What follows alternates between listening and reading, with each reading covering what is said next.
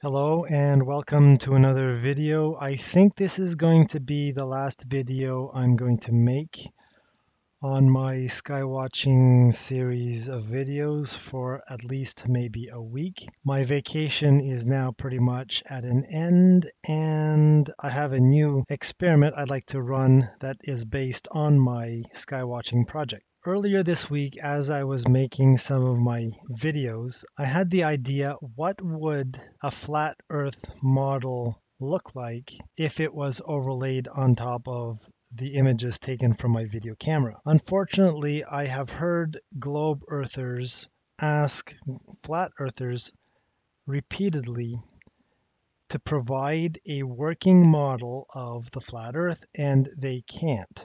They keep making excuses, they keep repeating the same things that have been proven to be false, and they essentially can't come up with a working model.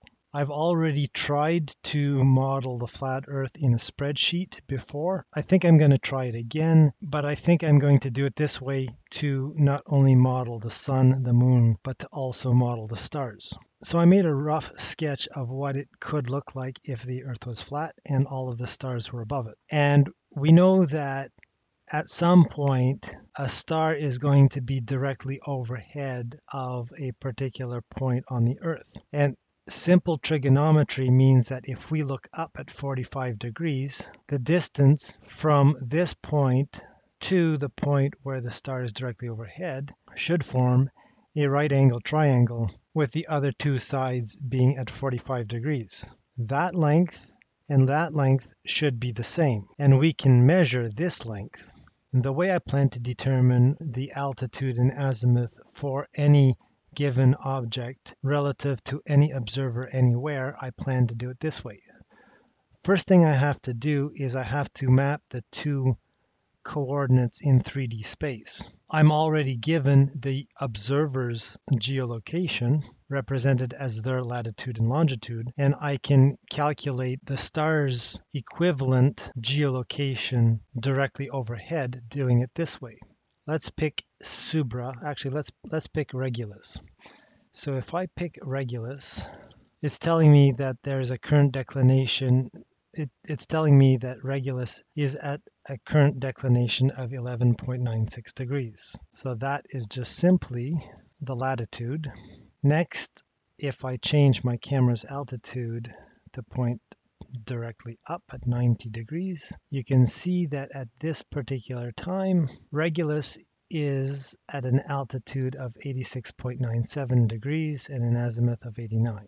And if I keep playing around with these numbers, at some point it should be directly overhead, somewhere around there. So at this time, Regulus is directly overhead of this coordinate. Next thing I need to do is, if we accept the flat Earth model that the Earth is flat, what about the stars and the sun? How far are they from the Earth? Well, quite simply put, simple geometry, 45-degree angle up. It would mean that to have any object at a 45-degree angle, its distance to the observer has to be 5,004 kilometers. That means all objects, the sun, the moon, and all of the stars, are on a disc-shaped thing at 5,004 kilometers up. So now I have my two three-dimensional objects in 3D space. I can use simple trigonometry to calculate any star's position relative to that observer. I can calculate the altitude and the azimuth of any object relative to that observer, and then project it onto this as to how it should be displayed if it was viewed through a camera.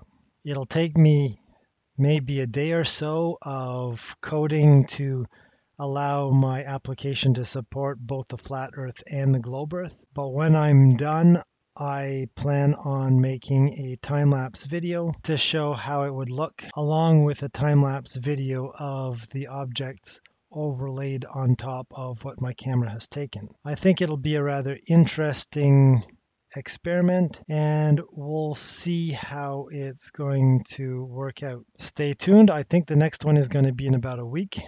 In the meantime, thanks for watching. I do believe you know what to do, and I will see you in the next video. Bye for now.